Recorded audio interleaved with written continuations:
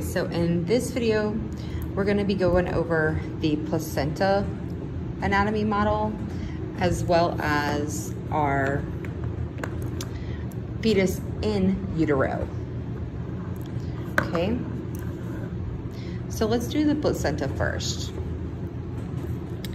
So the first thing that we need to find on the placenta is the maternal tissue, which is called the decidua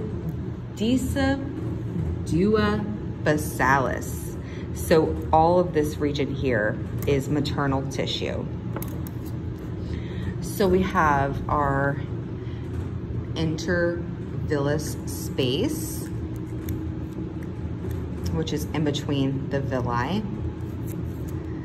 We have our endometrial arteriole on the maternal end and the endometrial venual on the mother's end as well. We have the chorionic plate, which is here. This is the embryo side here. So we have the chorionic villus, which is right here, that extends from the chorion. The amnion, which I'm just going to turn it like this, is this portion here. We have the umbilical cord here and the external umbilical veins and external umbilical artery. So vein, artery, umbilical cord. Okay, so that does it for our placenta model. Now, let's go to our fetus in utero. So I'm gonna point out a couple things that could be listed on this model as well. This is our fembrae of the fallopian tube, the infundulum, the ampulla, and the isthmus of the fallopian tube. This is our ovary. Okay. This whole thing is the uterus. This would be our,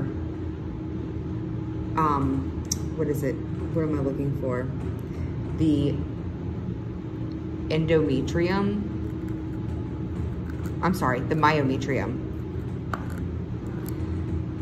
This would be your endometrium here. The decidua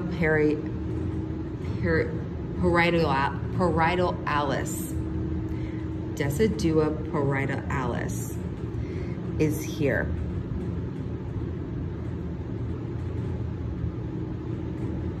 I'm sure that I pronounced that wrong. We have the amnion, which the baby is in. And we have our chorion, which is here. This would be the placenta on this model. Okay, this would be your umbilical cord right there. Okay.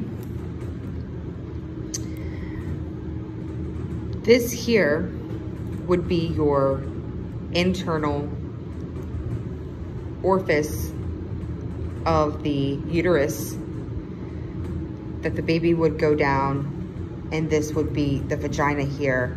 This is the fornix of the vagina and the cervix.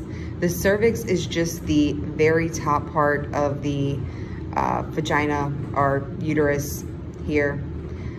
So the cervix, the baby would enter into the cervix before entering into the vagina. So that does it for our fetus in utero and our placenta model.